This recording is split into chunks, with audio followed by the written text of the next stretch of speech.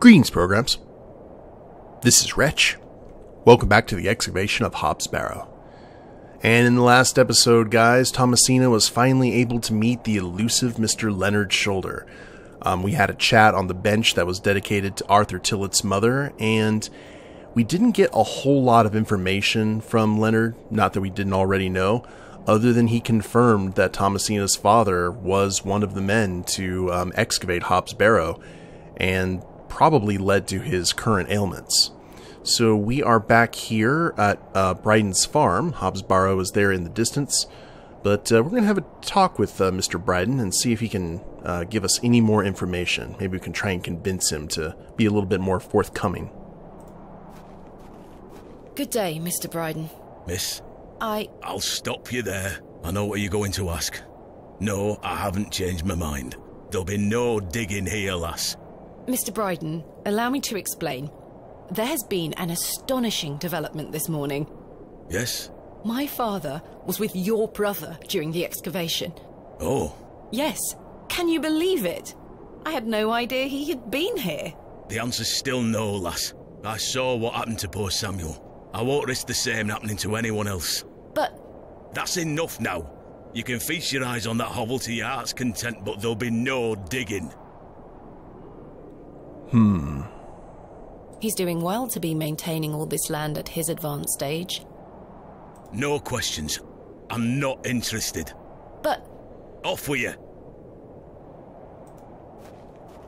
Can we actually go inside his house? Mr. Briden is right there. Fair enough. And we need some animal hair. What a wild-looking thing.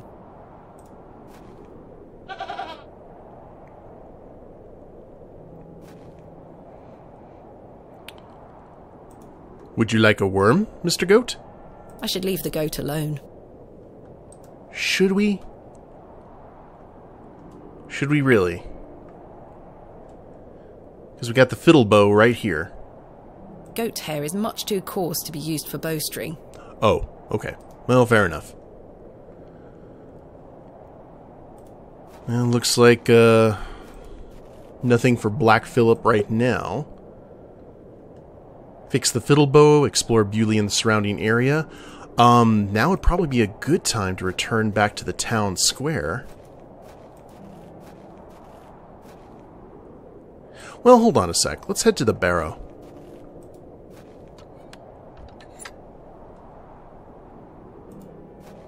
And leave no stone unturned.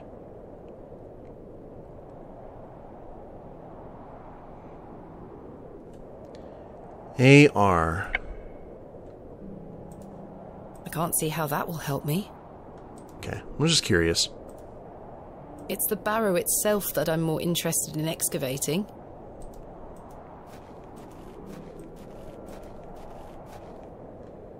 I must gain Mr. Briden's permission to excavate. Is there anything else around it? We didn't go... Nope. That's pretty much that. Alright, well, let's head back to the town center, see if Market Day has finally finished setting up. And I know we do have fast travel, but I don't want to use that just in case something is along the road. I'm getting that vibe that just we could have some random encounters.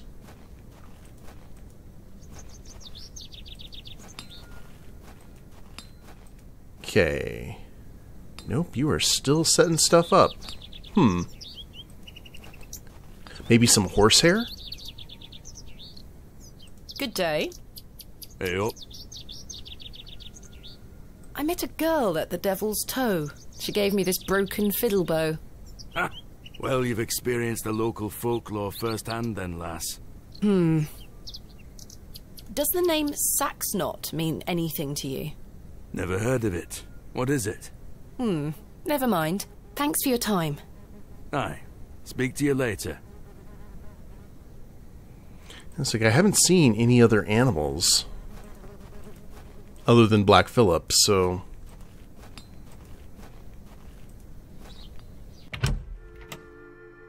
Oh! Okay, Leonard's hanging out here. You found old Leonard, I see. Yes, finally. Does the name Saxnot mean anything to you? No, I can't say it does. Goodbye. See you soon. He appears to be lost in deep thought. Guy has an Adam Driver vibe to him. Or a Benedict Cumberbatch.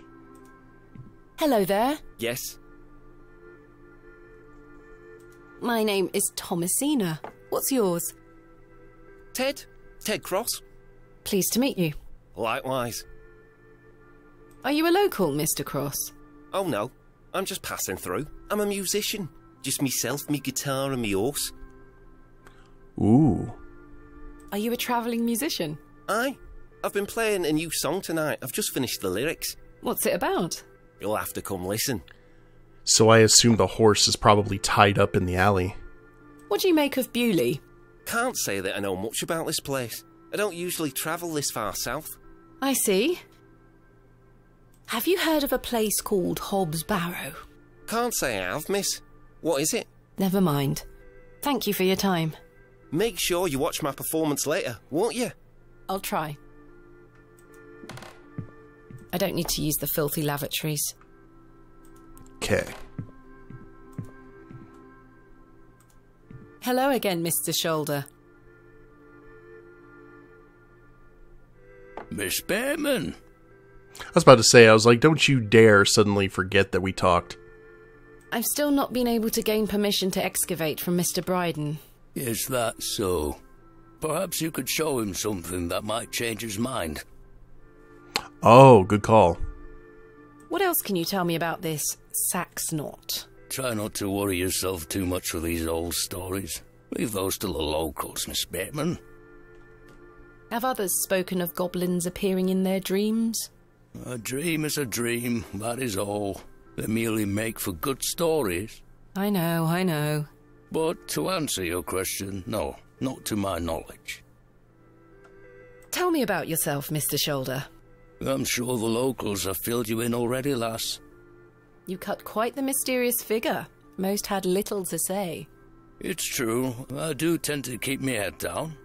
When one gets to my age, one grows very comfortable in one's home. I like the isolation of the moors. I wouldn't change it for anything. I take it you don't get many visitors. Oh no, nobody bothers me. That's the perk of living so far out, huh? Just me and me hens. I used to come into Bewley more often, back before me health went to bugger, eh? We need to compliment him on his chickens. What do you think of Bewley? Whilst one could consider the villages to be rather unenlightened, this place has its charm. The market's in town today. You can see that folk want fun out here. Oh man, we're getting a lot of information from Leonard. Is there anything else I should know about Hobbs Barrow, Mr. Shoulder? No, lass. I'm certain we will know a lot more about it by this time tomorrow. I hope so. What else can you tell me about the previous excavation? I think I covered it earlier, Miss Bateman. As you yourself said, it were a time of superstitious hysteria. What was it like, living in that period of hysteria? I kept to myself. It didn't really affect me. My hens stayed healthy and their eggs kept me well fed. If one can keep a level head in such situations, one can get by. Indeed. Is there anything else I should be aware of before my own excavation? No other ghouls I should be worried about? You know the answer to that. The corruption in that soil were all in the minds of men. What do you make of Lord Panswick? His lordship is an important man in Bewley, as I'm sure you have gathered. His family has commanded much respect here for many generations. Do you respect him as a leader? I do. He wants the best for the village. Without his influence, the railway line would have never come through here. Does he want more visitors? Aye, I believe so. He has great ambitions for Bewley and wants to share them with the world. He wants some fresh sacrifices for his church. What do you make of Mildred Walker? Who? I believe she's also known as Mother Mildred. Oh, we used to get about when we were children. Our paths have not crossed in a long while. What do you think of Charles Briden? He is a decent man. It must have been hard for him after that terrible business with his brother. Without a doubt. I must say I had assumed you had at least spoken to him about my visit. Sorry, lass, I had no intention of giving you the runaround. Again, I can only apologise. If you don't mind me asking, what is the nature of your ongoing illness? Oh, just the ravages of age. Getting off this bench will be a small battle in itself. Something you won't need to worry about for many a year, Miss Bateman. Growing old is a blessing and a curse. And what of your recent fever? An ordeal it were. So much tossing and turning. But I'm right as rain now, especially after a mug of ale. Don't worry about me. The dreaded natural causes. What are Lord Panswick's plans for Bewley? He's rebuilding an old chapel on his estate. He seeks to bring God back to these lands. But what of St. Edmunds? I think Father Roach might argue God has never left. Indeed. Let's leave such arguments to them, shall we? All right. Thank you for your time. Aye, Miss Bateman. We will speak more later. So let's go ahead and check the alleyway. And if we kind of strike out there, oh, there is fresh excrement, then we will go talk to the farmer again. Fresh and steamy. Delightful. I believe a horse to be the culprit. And when there's a horse, there is horsehair. And we have a knife to cut it. Hello there. Please do not kick me. A fine specimen. She's well looked after. Okay. It's Herbert, the local stray. Hitching post.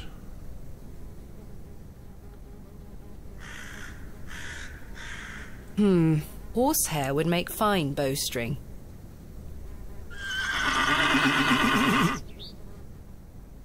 She almost took my head off. Okay, fortunately she didn't. Did we get the horsehair? Oh, no we didn't.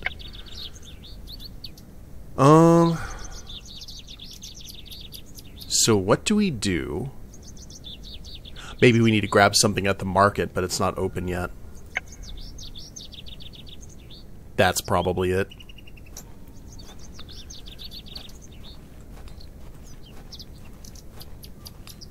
Yeah, see, there's produce.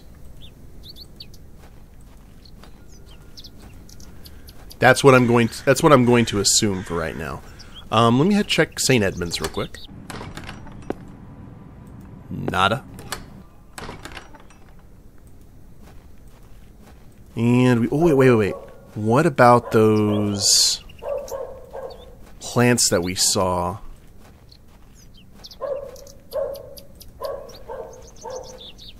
My assumption is that horses would eat fruit, but we also have this shrub. The delicate flowers smell rather sweet.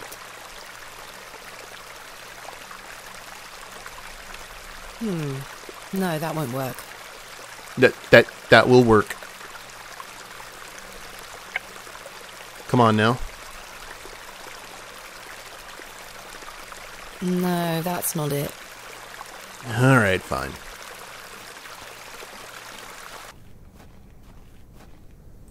Just looking for just something to distract.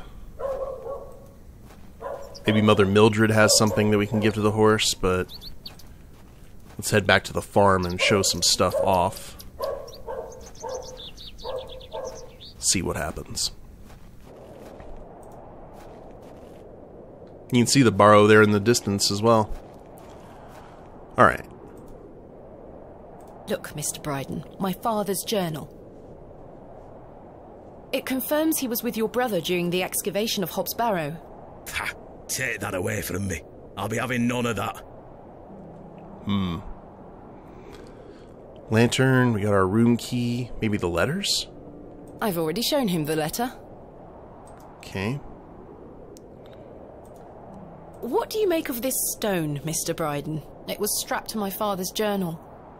Wait a minute. Let me see that. By God. Wait here a moment. I need to get something from inside.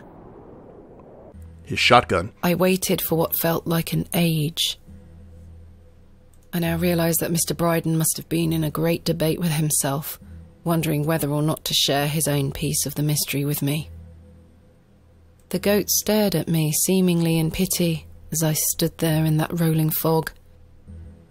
Finally, Mr. Briden emerged. Now then, as far as I know, what I have here is the only thing that Samuel brought back from Barrow. Take a look. 2 snakes. Incredible! A pair! That's been in my drawer ever since Samuel passed.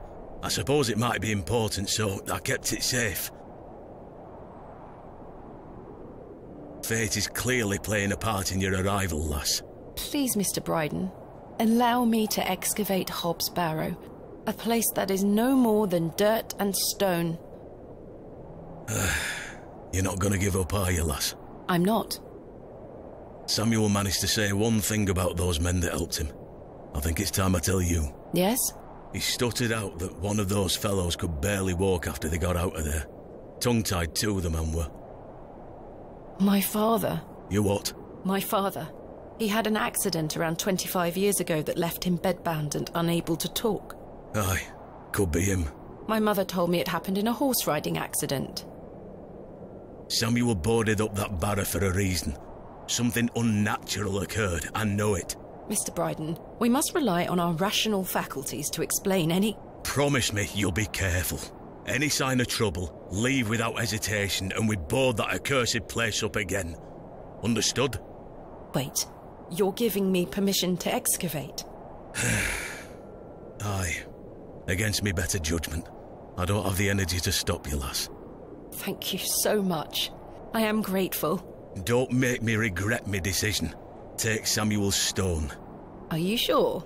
Aye. Give it back to me when you're finished, though. I promise. Thank you.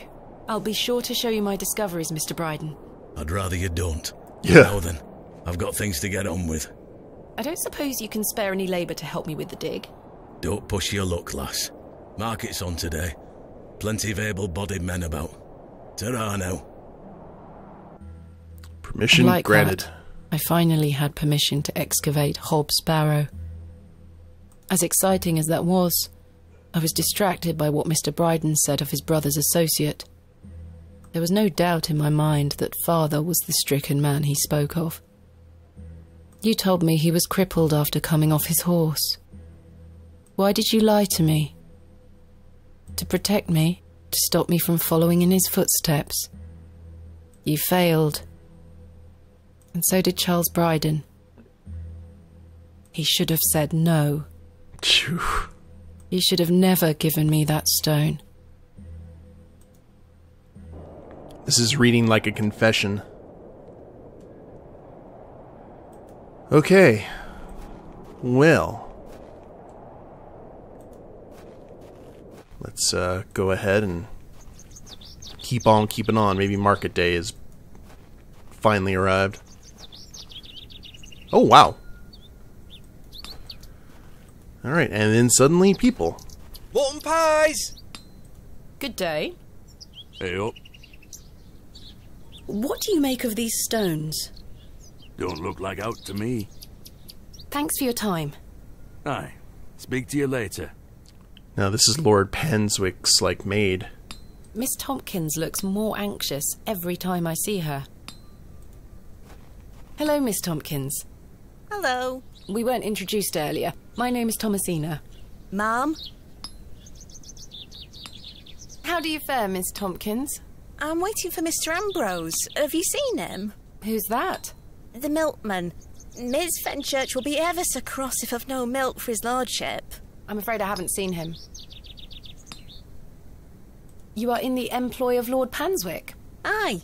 He employs Arthur Bewley in one way or another. I'm in need of some help for my excavation. Do you think his lordship could lend me some of his labourers? Maybe. Might you introduce me to him? Sorry, ma'am, but his lordship doesn't take visitors. Any road, I must wait here for Mr. Ambrose. Ms. Fenchurch will be ever so cross if I've no milk for his lordship. Oh yeah, we can get the tree chopping lads. If Mr. Ambrose doesn't turn up, and I find you some milk, would you be able to introduce me to Lord Panswick? His lordship really doesn't like visitors, ma'am. I'll take the risk. Miss Fenchurch will be cross with me. But she'll be even crosser if I come back without fresh milk. So, do we have a deal? Aye. Bring me some milk, and I'll take you to his lordship. Thank you. But hopefully Mr. Ambrose will arrive soon. Okay, Black Phillip is gonna get milked. Have you been waiting long for Mr. Ambrose? Aye, he should have been here a good 2 hours ago. He's here every market day, you see. He sells only the freshest milk. Miss Fenchurch swears by it. I hope misfortune hasn't befallen him on his way here. I'm sure he will turn up. Oh, I hope so. Are you familiar with Hob's Barrow? What's that? Never mind. What do you make of these stones? Oh, gives me the creeps. Why? Dunno, just a feeling. Who is Miss Fenchurch? His lordship's housekeeper. I'll let you know if I find some fresh milk. Thank you, ma'am. But tell me if you see Mr. Ambrose, won't you? I will. Ooh, the pie seller. He's selling an assortment of greasy meat pies and Scotch eggs. Oh, give me some of those Scotch eggs. Can I interest you in a pie? Finest mutton in all the county. 2p each. No, thank you. You're missing out. Yeah, we are. We are very much missing out. Produce. Apple seller. There we go. A jolly-looking fellow. He'd make a fine snake oil salesman. Good day. Freshly picked apples, miss. Would you like to try one on the house, like?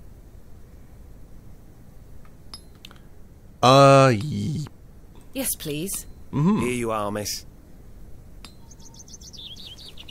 The apple looks somewhat rotten. It's riddled with holes. Ugh.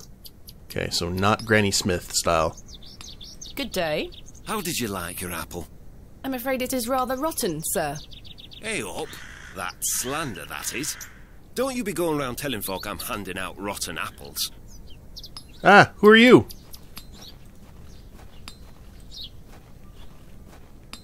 Oh, crap. And you disappeared. Maybe that's just for flavor. The apple looks somewhat rotten. It's riddled with holes. Alright, well... Sacks of apples and cabbages. They've all seen better days. My cabbages! Various chards and beets. A decent selection of cuts and sausages. She is selling various herbs, some familiar looking, some not. Tins of corned beef. Ghastly. Wave of the future. The box is full of various sprouts and onions, nothing particularly tempting. She looks rather grumpy. Good day. Fresh produce. What have you got for sale? I'm selling meat, vegetables, and all sorts of herbs and things. You're welcome to have a gander. I'll be sure to browse. Do you have any milk for sale? Not today, sorry. Goodbye. Ta-ra, miss. Not tempting. Okay. She is selling various herbs. I'm not hungry. The box is full of various tins of corn. Alright, I'd right-clicked on all of those before. I don't want to give the rotten apple to the horse. I'm afraid that, like, something bad will happen to the horse. Like, do we have a regular apple? Stanley, look at the state of this. Wait, sugar... Oh, hello there.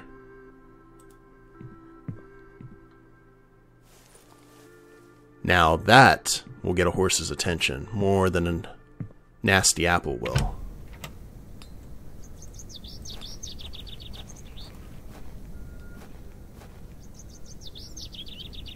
So let's see. Here, girl.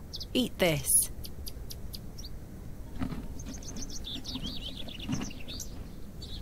Good girl. Hopefully that's gained some trust between us. Here's hoping. I've managed to cut off a few lengthy strands. Huzzah! Alright, horsehair with the fiddle bow. I must coat the hair with something waxy first, otherwise the string will have no friction. Resin? Apparently a long, drawn-out process. There we are. This should make sufficient bowstring now. And bowstring with the fiddle bow. I've done it. The bowstring seems to hold on sufficiently. We're going to call that the fade out of progress. Anything else going on here? The horse has been provided with some drinking water. Alrighty. Herbert, we'll leave you to it. So we could go ahead and talk to...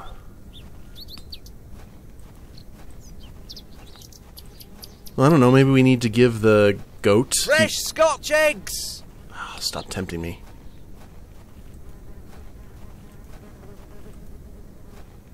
Yeah, maybe we need to give Black Phillip the apple. Goats can eat anything.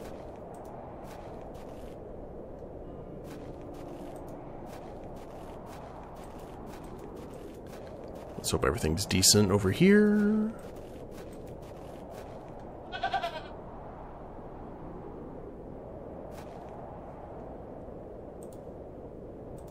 Hey girl, would you like an apple?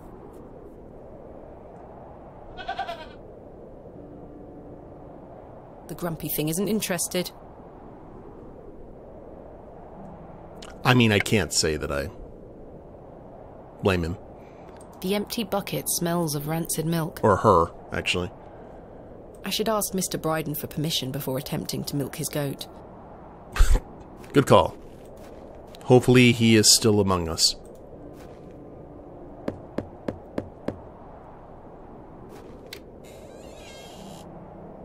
What do you want? Do you have any fresh milk going spare? If you can get any milk out of old Eunice, you're welcome to it. Eunice? Me goat. Good luck.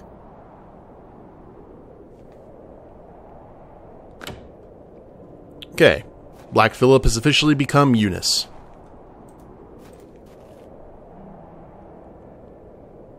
We need to, wash this thing. The empty bucket smells of rancid milk. Go wash it out in the stream.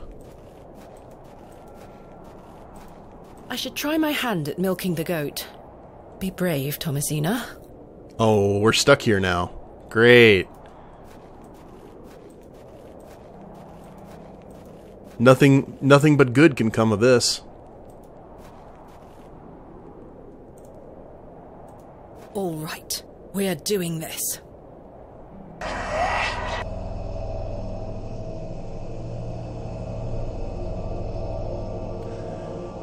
Yeah. I knew that's where he hung himself. Close your eyes, pretend it's a dream. And we're back.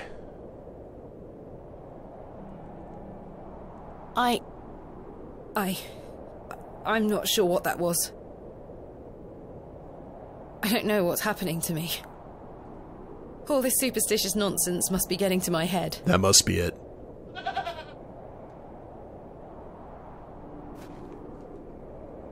The empty bucket smells of rancid milk. Okay, well, I think this is a good place to go ahead and end it, guys. When we get back, we will attempt to milk poor Eunice here. I really wish that we could wash the pail, but I don't think we're going to have that opportunity. And maybe we'll have an audience with Lord Penswick. We've got a lot of different ways this could go. But I hope you all have enjoyed it. If you liked the episode, please leave a like down below.